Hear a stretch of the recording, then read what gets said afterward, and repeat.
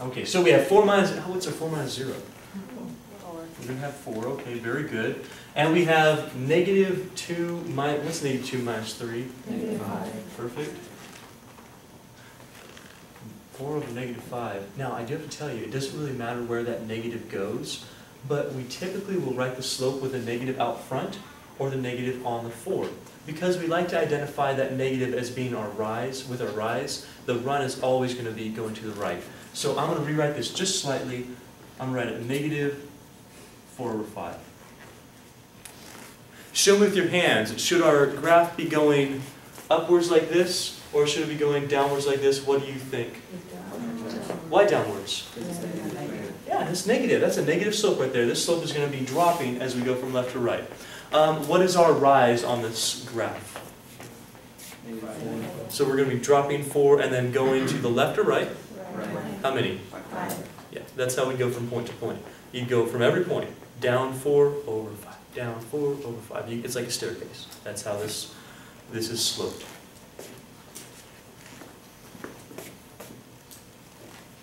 I'm going to understand how to find the slope. Let's take this one step further. So now we have the slope. What I want to do after this is, with the same problem, I'd like to write the equation between these 2 points.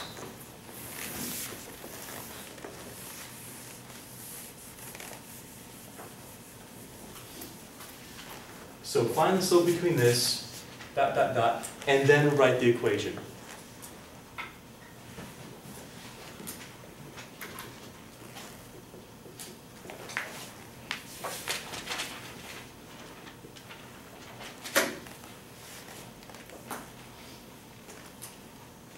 So let's go through this. Ladies and gentlemen, do you think this is going to be a horizontal line? What do you think? Horizontal line.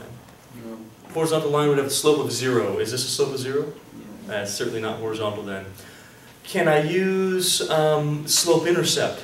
To use slope-intercept, you have to have the slope, which we have now, but you also have to have the y-intercept. Do you have the y-intercept? No. If you did, the y-intercept would be 0 comma something. We don't have 0. We have something comma 0, but we don't have 0 comma something. That's the y-intercept. Nod your head if you're with me on that.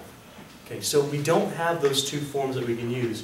That leaves us with only one form we can choose. This is the form you're going to be using 90% of the time in this class, 98% of the time, 98 point, like a lot in this class. All right, you're going to be using point slope because you're given a point and now you found a slope.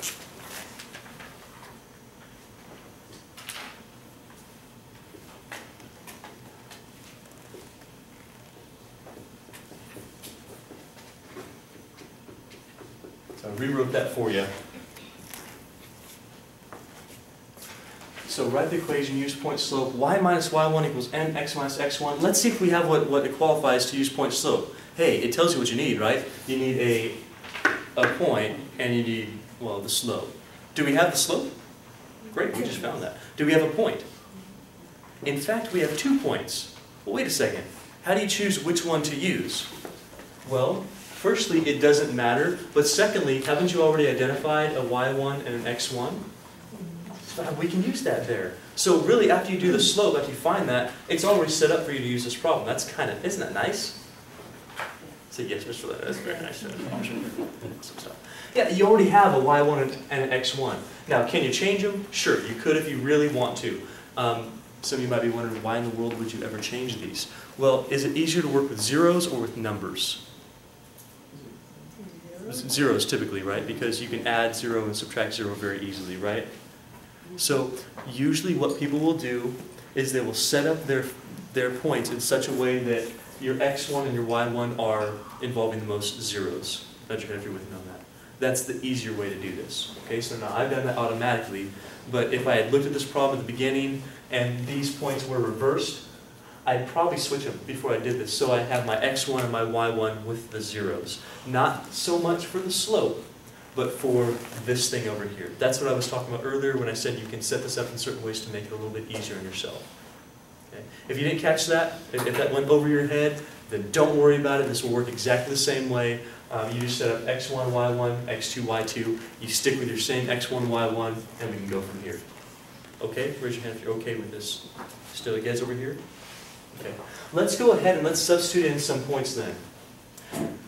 Do I substitute anything in for this y right here? No. That is my variable. That's going to stay there no matter what. How about for, well, my minus stays a minus. How about the y1? What's my y1? 0. Good, so that's right here. I already have it labeled. Equals m. Oh, what's my m? It's 0. How much? -4. Yeah, I just found that. Yeah, that's right here. I just found my m. So -4/5. Okay, great. So we have... Try -3 instead of 0. Then y1 is 0. Oh. I don't know. I was testing you. Again, you guys are so good at this. I don't know why I did that. I was thinking 0. My hand, stupid hand, just kind of, it went like this instead of like this. Anyway, yeah, it should certainly be 0. So we have our 0 from our y1. You know, I looked at the 3.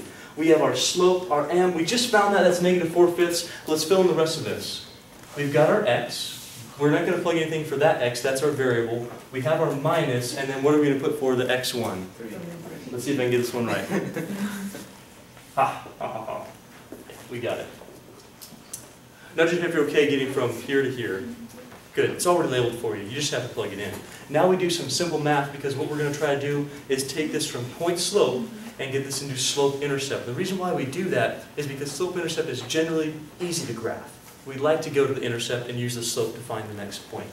So y minus, how much is y minus 0? 1. Just y, yeah. Minus 0, that doesn't do anything. Wait a second, how do we do this? Yeah, that's pre-algebra stuff, but it's important to get this right, isn't it? So how you distribute, you take the number outside your parentheses with the sign. We distribute that into both terms. So -4/5 times x is going to give you, that's the easy one. The next one is a fraction. You have -4/5 times -3. -4/5 times -3. First thing, you're going to get a plus or minus. Plus. Definitely a plus. How much is -4/5 times 3? Use your calculator if you have a fraction mode. Do it off the side if you don't. Do it in your head if you can. You take 4/5 times 3. Just do it off to the side here. 4/5 times 3, you should know how to multiply some fractions here. 4/5 times 3 is what? 12/5. So you have 3 over 1. You know how to multiply fractions together. You can have 12 over 5. Could we have factored out the fraction before? How do you mean? Like, just times everything by 5? You could, but you're going to end up with this same thing anyway, because you'd have a 5y over here. Okay, you remember when you multiply by 5, you do this side and this side. So you're going to have that 5y. You'll end up dividing by it anyway. So either way, you're going to have this fraction. There's no way to really get rid of this one. That's a good question. Good idea, though. Good idea. You do all right with that fraction stuff. Good.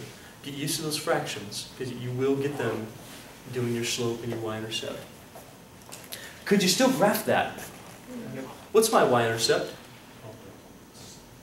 How much is 12/5? 2 and 2. I'd go up 2 2/5. That's kind of an awkward number, right? And then I'd somehow go down 4 and to the right 5, which is what we talked about. I'd like you to try one, and we'll end with this. Actually, we'll end with some horizontal lines in just a bit. But go ahead and see if you can find the slope between these 2 points, and then use that to write the equation, all right? These go faster than what I've just shown you because I had to show you the work. Typically, they only take a couple minutes, which is nice. So try that between these 2 points.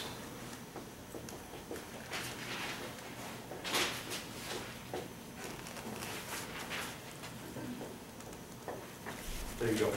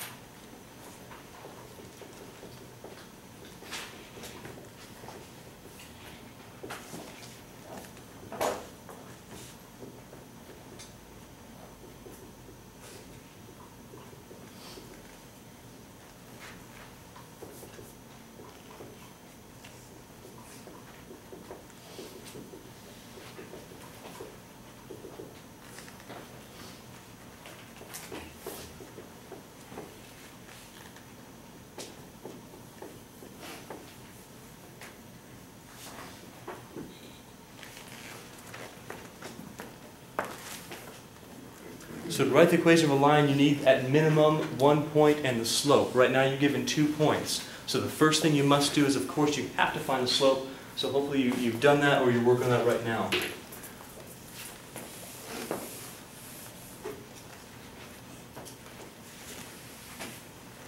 Once you've found the slope, you'll have a point, and then you'll have the slope. You use point slope. We'll get started in about 1 more minute.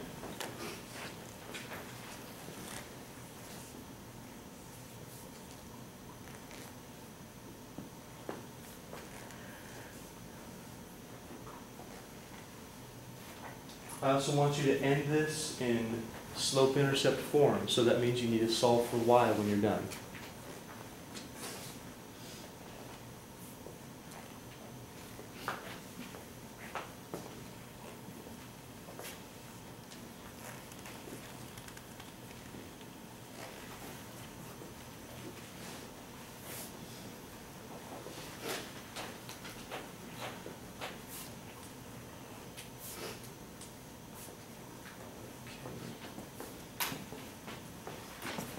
Hey, by show of hands, how many people picked this one to be x1?